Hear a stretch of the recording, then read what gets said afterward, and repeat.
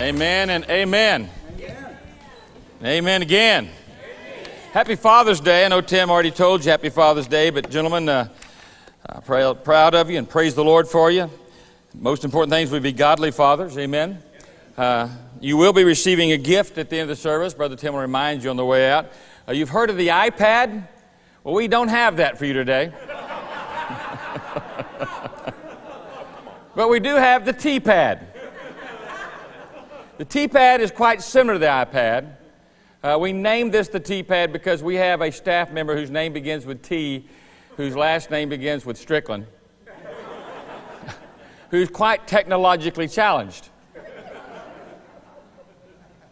ATD or something, I forgot what the actual proper letters are for that. But this is a Believer's Fellowship tPad, not just any tPad. So he didn't pick this out, but we know it's going to be helpful for him especially. He carries a tPad, but it's an old version. Still got the ring binders, you know, up here. That's the antenna, I think, or something on it. It's got that metal ring on it. But the tPad's pretty neat. It powers up much faster than the iPad. All you have to do is just turn it up like this. Bam, it's on. You can't beat that. It comes with a nice stylus, also known as an ink pen. All right, so it's pretty simple. If you want to start a file, you just take it. If you want to start a new file, you just take it again. You can write whatever you like on that particular file, all right, and you can do whatever you want. If you want to save that file, you simply fold it over. And immediately, without asking for another file, you get another file. Again, no waiting whatsoever. It's amazing. You take the stylus, you do whatever they're saying, but say, well, you don't want to keep that file, then this is for deleting the file. So it's pretty handy, pretty nifty, and when you know, it goes into hibernation as soon as you shut it. So it's quite a deal. You'll want to receive that on your way out. Also has a calendar program and a calendar app right in the very front. That's free. There's no extra charge for the calendar app. There are some other apps that you can get with that, but Tim Strickland's the only one that knows where to get them. I think they might do like with color stylus and stuff like that, all right? But be sure and pick this up. It's a handy little device to have around. Amen? Especially for a bunch of you guys who are also technically challenged. Happy Father's Day, amen? You can't beat a deal like that. Where else can you go this morning and get a tPad? Only at Believer's Fellowship. There it is. They're hiding my technology from me here. Today we want to talk about the call of a father and the ministry of a father and what God expects of a father. And I really want to get down to business, men, because I think it's so important that men understand these principles, because I believe if you follow a biblical process of homes, nations, governments that have fallen, it usually gets back to leadership. And it's so important that we men should be leaders in our culture, on our jobs, in our communities, and most specifically in our home. If you follow the biblical pattern, leadership has to be proven first in the home before it really is exercised without the home.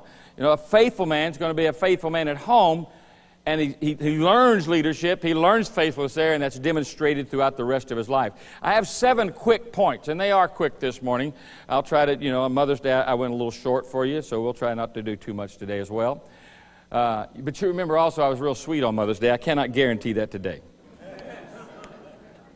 Because if anybody needs a strong word today, it is men. If anybody needs a prophetic word today, it is men. So if you're a young man, unmarried, not a father yet, this message is for you if you're a man in this room. If you're of the male species and gender, this message is for you.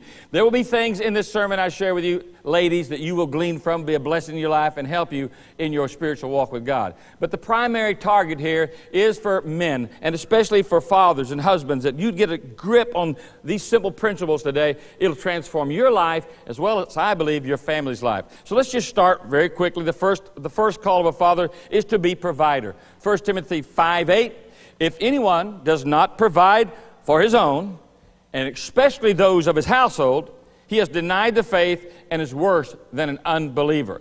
Now, obviously, this pretty clear picture of what God's expectation is. And by the way, every one of these 7 points that I'm going to make this morning are a picture of your heavenly Father, what God is like, and how God provides for His family and for His people. And He is a provider. He is known as Jehovah Jireh. My God shall supply. My God will provide. And this is exactly what God has called men to be in the home and in their life, providers. Now, not just first, obviously, I think there is that part about, providing financially, fiscally for your family. You have that responsibility. You are and should be the number one chief provider in your home. You may both work, but obviously a man is supposed to be sure that security is given in this particular part. Now, I know that today we're living in a cultural and an economic environment that is not conducive. We lose jobs, we change jobs, and you may be in one of those transitions. But if you've been in that transition for more than 10 years, you're lazy. All right? You got a problem. You need to straighten your act up. It's one thing to be between a job and without a job for a time, but to be satisfied and to be settled in that is not correct, and it's not right, and it's not righteous, and not what God expects for a man. You have this opportunity God's given you to provide, but it's also a responsibility. And since God does say this about men, then I think through prayer God will provide ultimately the job you need. And you should be praying, and you should be first, putting yourself before God in this, and then putting your resume out everywhere else. But that provision goes far beyond just a financial provision, sir. It goes into other areas. It deals with providing security, not just financially, but security on so many different levels in your life. It goes into the point about providing identity.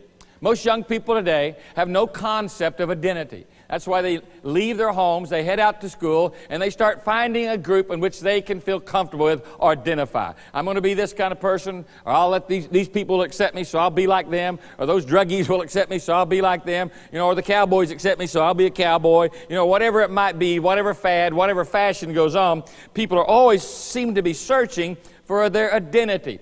And I talked about this at our senior honoring banquet, that God has put that in us to look for identity. But He wants us to find that identity in the family of God.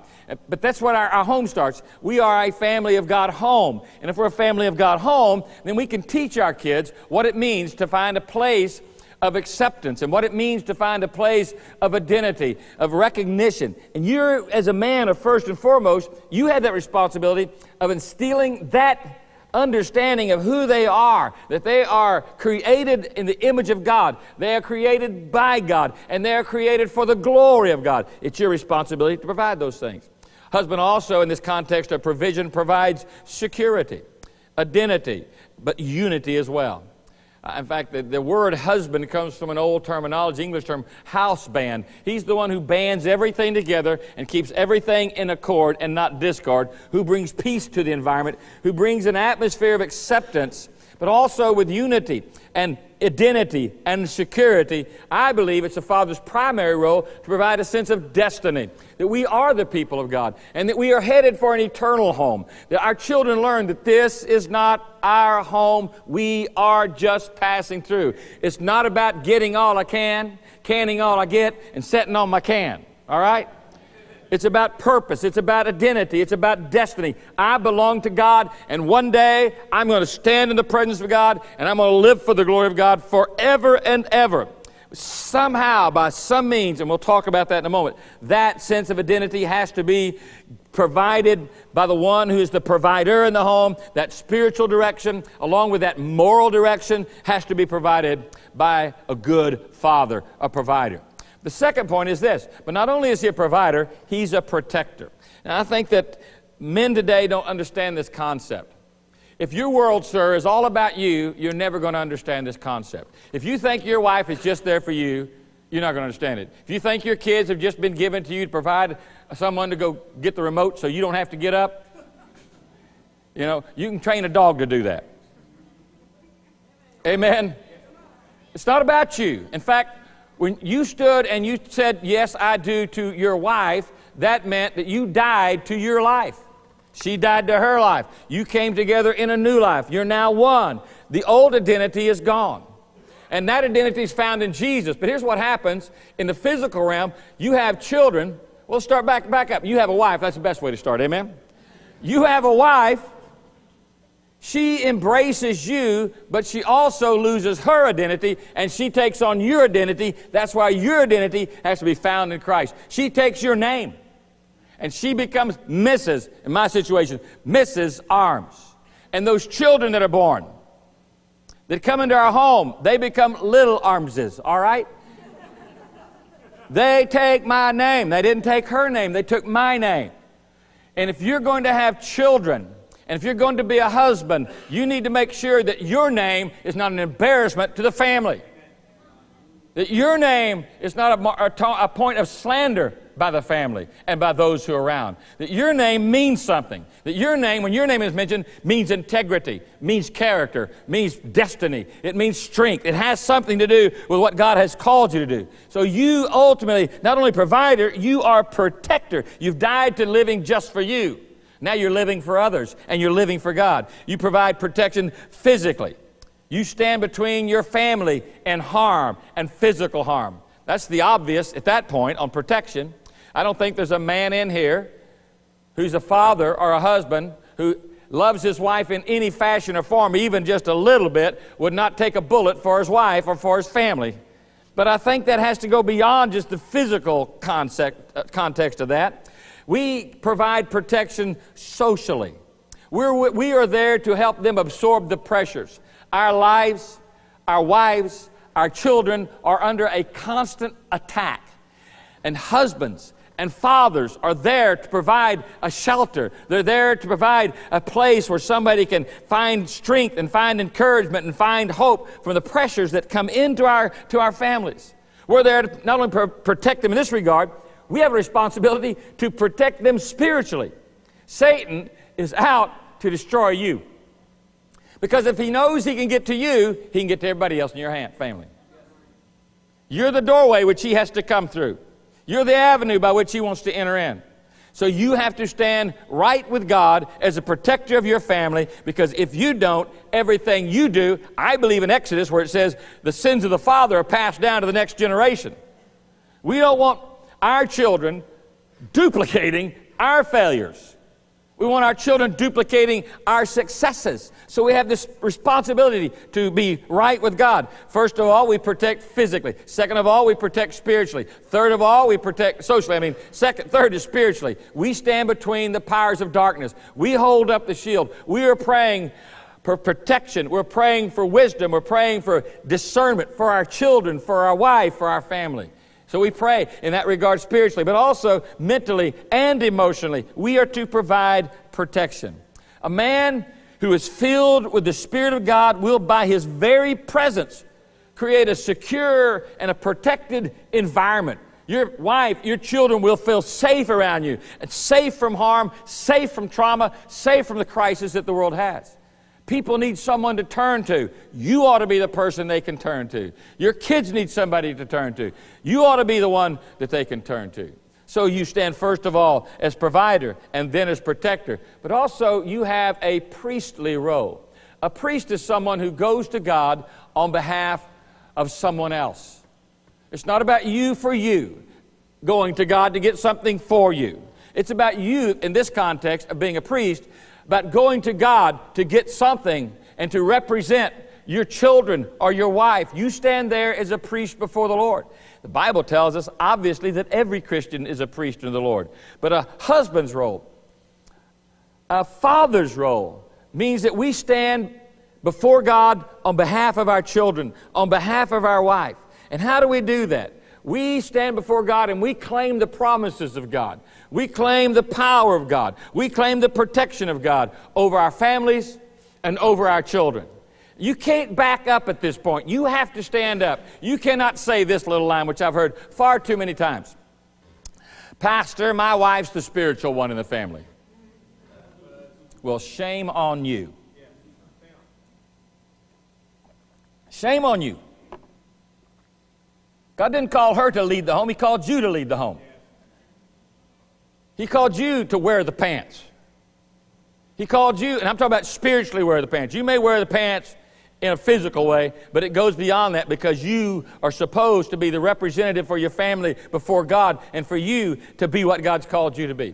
Far too many men in our culture, as they leave the room, I can clearly see this yellow bright line going down the backside. Because they won't stand for God. They think it's their wives' responsibility to teach the Bible to the children. They think it's their wives' responsibility to teach the promises of God to the children. And they won't stand up and be a man of God. And it's a sad sight, because that's not what God designed for you, sir. He wants you to be bold as a lion, courageous in every situation and circumstances, even when you don't feel like it, even when though you may be intimidated by what's going on. You don't give up, you don't give ground, you stand, and you be before God what God wants you to be. I believe God wants to do miracles in our families. I believe God wants to do miracles in our children. I believe God wants to do something supernatural with our lives. But we cannot do that if we're content to sit back and say, well, honey, you're more spiritual than I am, then you should do that. Hey, if she is more spiritual than you, get after it. Get in the Word of God. Get submitted to Christ. Be filled with the Spirit. Be a man. Because if you're just a man without God, you're nothing. A man without God amounts to nothing. That is not God's design for man and humanity. It is for God to live in you, for making you complete, so that you can be like Christ, and so that Christ can shine through your life, and you can be a man of God. It requires priesthood, but also, like the priest, it's kind of a role of the prophet. Is the next one. It's a little different from the priestly role. A prophet goes to someone on behalf of God. The priest goes to God on behalf of someone. Who am I going to? Well, if I'm a father and a husband, I'm going to my family on behalf of God. I'm letting them know what the Word of God says. That's what prophets would do.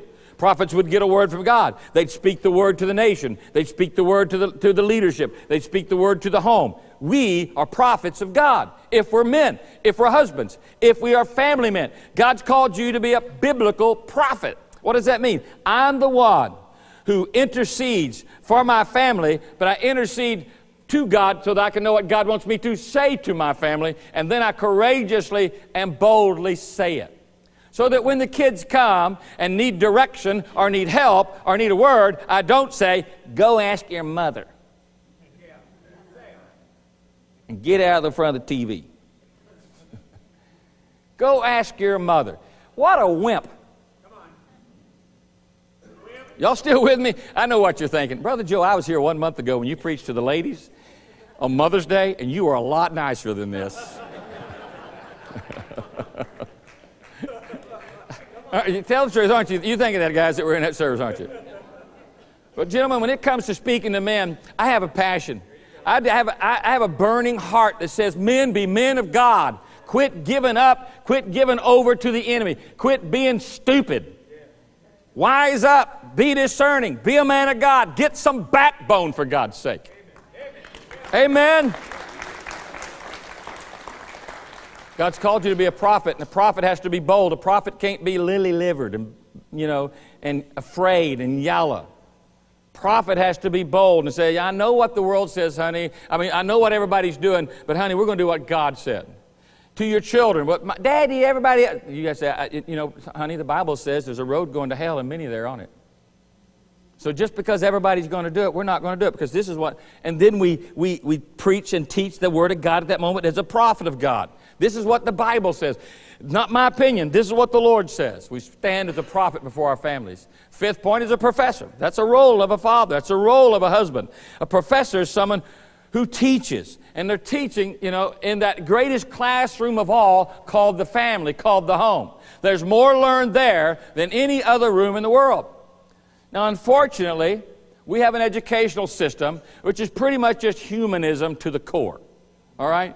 The schools are now having gay pride days and all the other stuff that the world's doing. Everything's acceptable anymore. But if we're a professor, we're going to stand and we're going to teach what is right. And we're going to teach the truth. And we have this great classroom where they can genuinely learn. It's not a time when I have the kids and say, Mama's gone shopping today. It's my turn to take care of the kids on Saturday, that I just stick them in front of a TV somewhere. More harm's done by TV raising children. That's why we got so many infidels in our culture. Not the TV's job to raise your kids. It's not the DVD's job to raise your kids. It's your responsibility to teach them. And you don't have to be a teacher in the truest context of a gifted person in a biblical sense of a teacher, but everything teaches. A lot of people have asked me through the years about my own family devotion stuff. You know, when my kids were real small, we did family devotions every night. As they got older, we did family devotion about every other night. And finally got about 2 times a night because everybody was gone everywhere and doing stuff. About 2 times a week. So what we did, and we decided to do very on with our first baby, is that we're going to make our home a classroom. And everywhere we go as a family, every time I'm with my son or with my daughter, or she would be with our son or with our daughter, we were going to use those moments as teachable moments. And all around us, things happen. It may be a news event. It may be something that happened in school. It may be something that happened out in traffic. It may be something that happened in the church. But those moments are the teachable moments. It's not our responsibility at that point to say, oh, that's just disgusting. It is disgusting. But why is it disgusting? You know?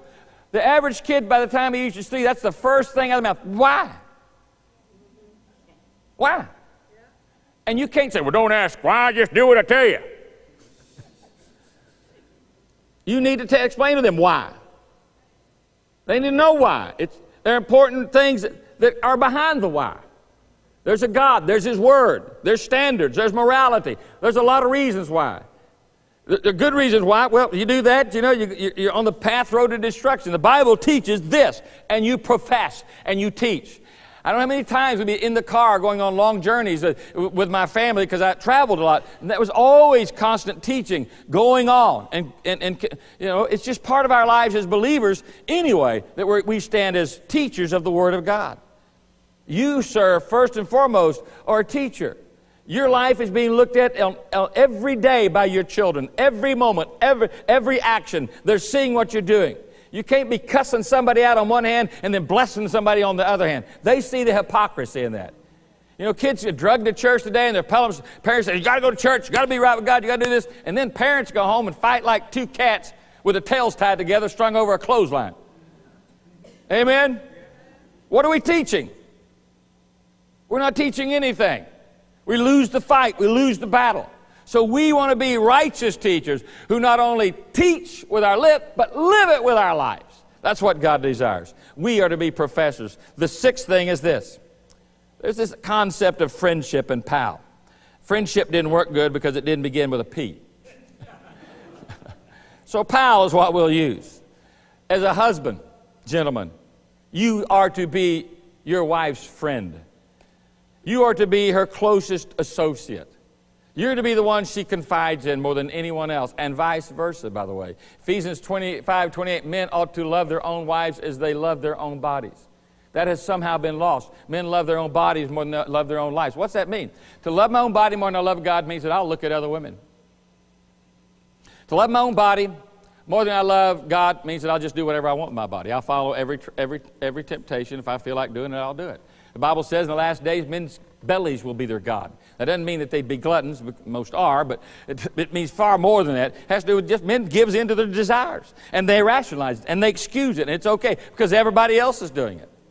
That's not friendship. That's not being the pal that God wants you to be. I love what it says in the Song of Solomon in chapter 5, verse 16. This is my beloved, and this is my friend. You ought to be able to put your wife right next to you, put your arm around her and say, this is my beloved, but she is also my friend.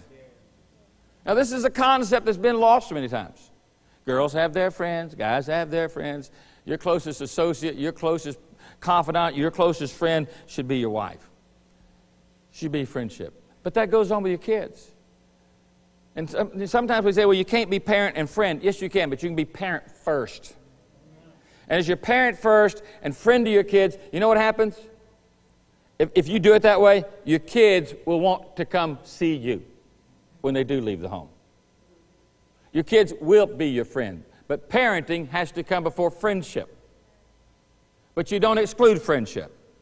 And they become friends as you get older. But you're not friends with anybody by compromising. You're not friends with anybody by giving in. Kids need someone to look to that's strong, that's courageous for God, that's bold, that's not going to be chicken-hearted, but it's going to stand. Even in the most difficult of times, they'll be there because their family is their best friend and their best confidant, and they can't forsake them. The last part is not on here. It's a P that begins with partner. Let me read this passage to you from 1 Peter 3? Well, you know what it says. If you've been to any of our marriage conferences, repeat it many times. 1 Peter 3:17. A husband and a wife. The man needs to live with his wife in an understanding way because they are heirs of the grace of life together.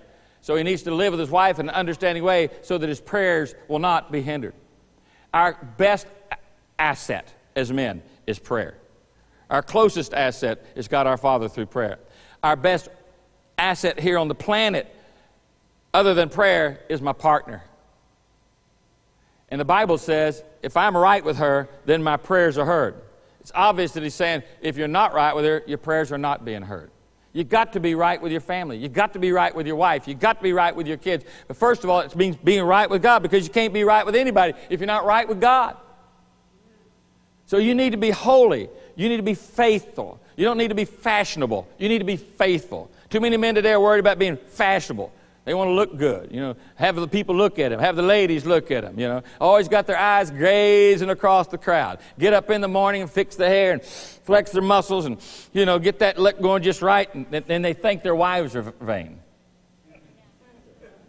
Some of you men have a lot more vanity than your wives do. We've just become cowards. Bowed down to the world system because we don't want the pressures. We don't want the problems that might come from following Jesus. Be a man of God. And it will come out in your life through these ways. You will provide righteously, properly. You'll provide security. You'll provide identity. You'll provide unity. You'll provide destiny.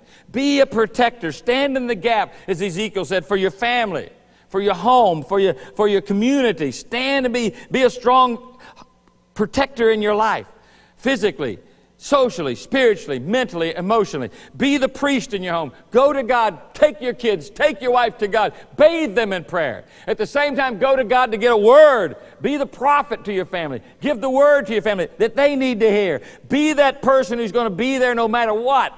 When everybody else quits, when everybody else stops, when everybody else bails out, you stay. You be loyal. You be holy. You be godly. See what God does in your life.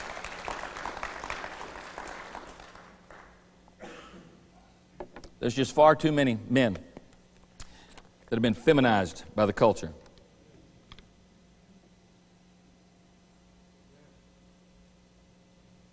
They've let leadership go. They've let accountability go. They've let faithfulness go. They've let holiness go.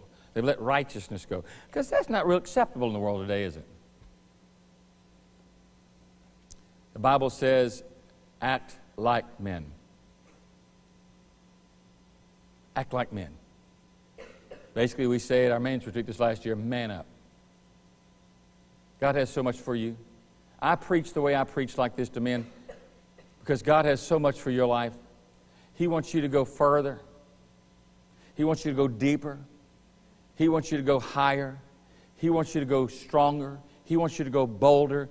He wants you to be all-out man for Him. And the only way you'll ever understand what that means is just to go do it. And then what God will do, He will fill your life with a sense of satisfaction. There are too many men sitting in auditoriums this morning in churches where pastors ought to be challenging them, not giving little devotions, giving little nice, little happy things. Be happy today. It's Father's Day. You're a good guy.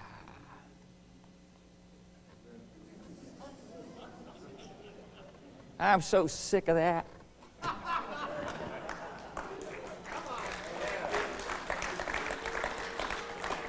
Turn on your TV, you get it program after program. I'm saying get up off your backside. Kathy just walked in, I'm trying to be nice.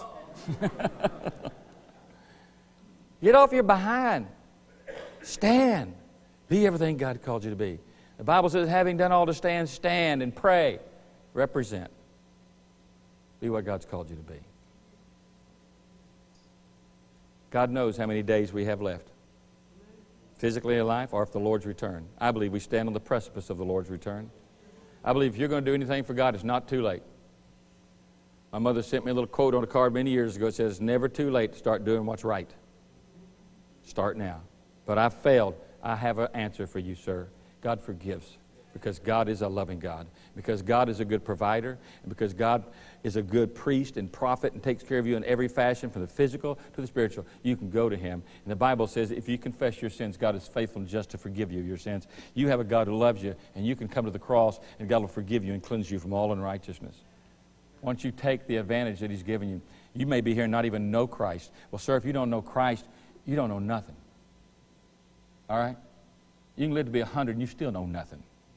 You may think you know something, but you see what's happened is you have physical life, but you've missed the all-important thing that God designed you for. That you were corrupted by sin, so you haven't experienced it. You were born in sin, so you haven't experienced it. You say, what is it? Spiritual life. The Bible uses the Greek word Zoe life. Zoe life is real life, deep life, abundant life, full life, meaningful life. How about your life? Are you satisfied? Are you truly happy? Or how often do you step back and think, is this all there is? There's got to be more to life than this. Am I just sitting here, just kind of put my 40-plus hours in every week and go home and do this and do that and go to the lake and do this, play some golf and do that? Is that all there is to the fair? No, that's not all there is. There's life, abundant, full of grace, full of joy, full of peace, full of power to be a man of God. Give your life to Jesus Christ. I wouldn't walk out those doors until, as a man, I said, you know, I believe what you say is true. I believe there's a heaven and a hell and a Jesus who died for me. And I want to take what you've given, Father. I'm not going to reject it any longer. I want to choose to follow you.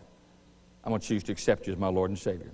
I used this illustration in the crusade. We were in Belize last week. I said it's one thing to be going on a trip like that. I made my reservation. I had my email ticket. I really believed that if I got on the plane, you know, that plane had enough horsepower and could defy the law of gravity because of a law of aerodynamics, run down the runway, get up in there and deliver me into Belize City, Belize. All right? I knew it. I got a ticket. I believed in the law of aerodynamics. I believed the plane, that there was a plane going to be at the gate. I had got to the airport and got my boarding pass for the plane. I even went to the gate to get on the plane. But what would have happened if I believed all that was true and still didn't get on the plane? There's a lot of people who believe in God, Jesus, the cross, the crucifixion, the resurrection, the virgin birth. They believe those things. They believe that they ought to be in church. They believe they ought to live good. But they still have not gotten on the plane by putting their life in the hands of Christ. Get on the plane. The Bible says receive the gift of God. But it's not going to happen as long as you sit and stare at it. It's one thing to have it here. It's another thing to have it right here. Do you have it here? If not, this is your day, and you're in the right place, sir, to give your heart completely to Christ. Don't let this service pass you. Don't let this day, don't let the sun go down today until your life's been changed dramatically by a God who loves you. Would you stand with your heads bowed? Father, I thank you